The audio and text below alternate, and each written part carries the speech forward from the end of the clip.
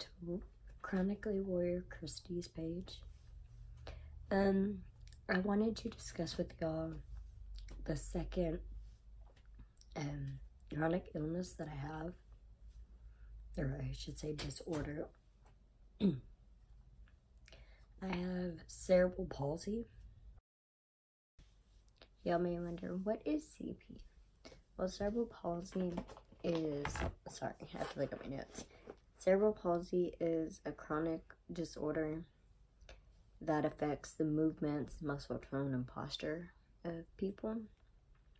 It mainly affects, what I mean by it affects the movement and the muscles. Your muscles tighten over time, and you can look like, I guess, a baby or an elderly person. It's very difficult for you to walk and use your legs and arms.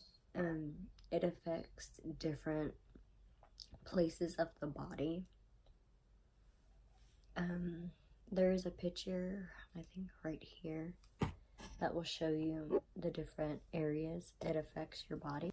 Cerebral palsy is caused by an abnormality in the brain development it usually occurs at birth. But they usually don't really discover it until later on after you're born, when your legs are, how do I say,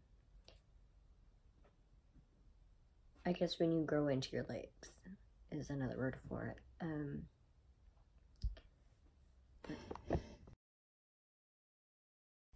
Those are the areas that it affects your body.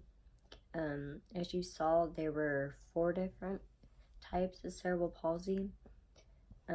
Over time, it affects your body. It could affect your body all over. There's the 4 different types. It can affect just your legs. It could affect your arms and your legs. It could affect your whole body. So it's a very how do I put it? It's not a nice disorder or illness to have. It affects me. For some people, it affects their walking and how they walk.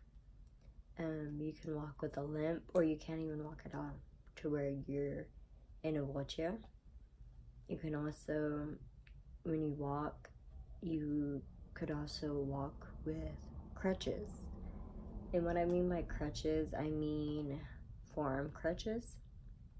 Those are usually the types of crutches that help.